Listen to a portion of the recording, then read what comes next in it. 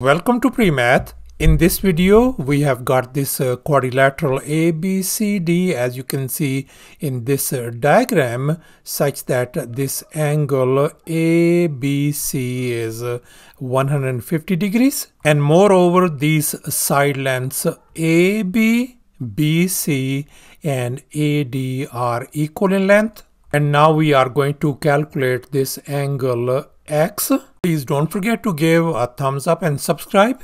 Let me make it very clear that this figure may not be 100% true to the scale, as we are dealing with a tricky kind of problem, so therefore we are going to think outside the box.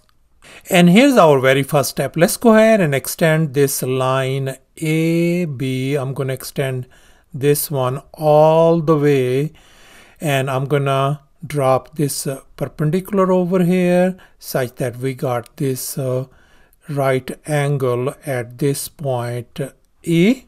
And here's our much nicer looking diagram. As you can see, this is our right triangle BEC, since this angle is 90 degrees. And now we know that this whole straight angle is 180 degrees. And we know that this angle is 150 degrees. So therefore, this angle has got to be 180 degrees minus 150. So that is going to be 30 degrees. And we know that sum of the interior angles of any triangle is 180 degrees. If this is 30 degrees, this is 90 degrees, then this has got to be 60 degrees. So therefore, we can see that we got this BEC as a special 30, 60, 90 degrees triangle. And here I have put down this 30, 60, 90 special triangle BEC.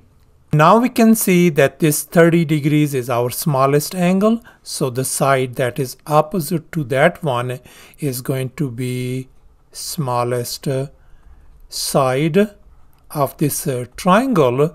Likewise, this angle 90 degrees is our largest angle, so the side opposite to that one is going to be our largest side. In such kind of special triangle, the largest side is twice as this smallest side. If the smallest side is 1, then this largest side is going to be 2. Therefore, let me go ahead and represent this side length EC as 1 unit and this side length BC as 2. Now we know that these side length BC, AB and AD are equal in length.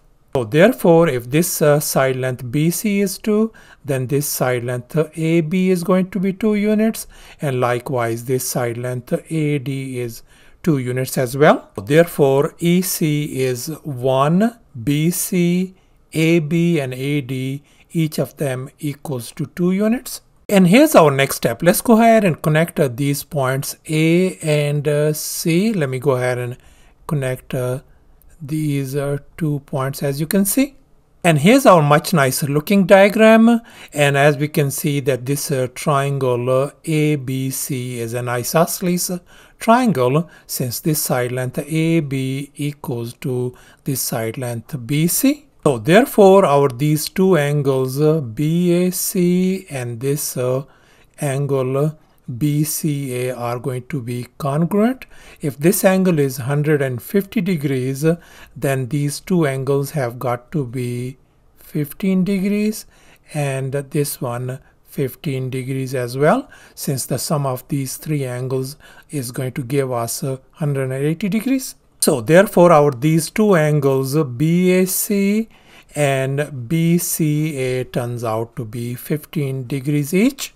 And we know that this is our 90 degrees angle and this is our 15 degrees angle. So therefore, this angle has got to be 90 degrees minus 15 degrees is going to give us 75 degrees. So therefore, this angle CAD turns out to be 75 degrees. And now in this next step, let's go ahead and draw a line FC. Let me see, we have at some point F is on that line AD such that we are going to draw this line FC that is parallel to this line AB. And here's our much nicer looking diagram, and we can see that this AECF is our rectangle. That means this angle is 90 degrees and this angle is 90 degrees as well. Now since we are dealing with this rectangle, that means this side length EC is going to be equal to this opposite side AF. If this is 1, then this side length is going to be 1 as well. And we know that this whole side length AD is 2 units and this side length is 1. So therefore this side length DF is going to be a 1 unit as well. So therefore our these side lengths FA and this FD are 1 unit each, as you can see over here. And moreover, these angles AFC and this angle DFC, both of them are 90 degrees each. And now let's focus on these two right triangles AFC and DFC, as you can see. And we can see that these both triangles AFC and DFC are congruent triangles, since this side length AF equals to this side length DF because both of them are 1 units, and this side length FC is in common, and the angle between these two sides is 90 degrees each. So therefore we conclude that these two triangles, triangle AFC and triangle DFC, are congruent triangles according to side angle side congruency theorem.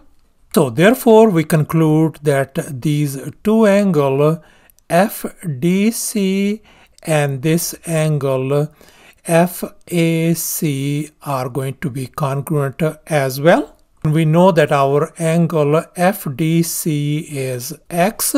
So let me go ahead and write down X equal to our angle FAC is 75 degrees. So therefore our angle X turns out to be 75 degrees. So thus our angle X turns out to be 75 degrees. Thanks for watching, and please don't forget to subscribe to my channel for more exciting videos. Bye.